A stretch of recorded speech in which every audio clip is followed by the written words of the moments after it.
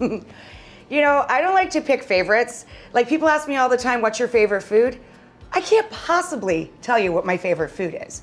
I can say that my favorite 6-letter word may be create. I love to doodle, I love to draw, but most of all, I love to cook. And you'd be surprised how little you need to create something delicious in your kitchen.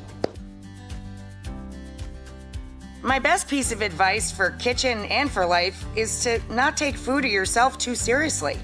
Just have fun with it, prepare it with love, share it with others. Start today by just getting in your kitchen.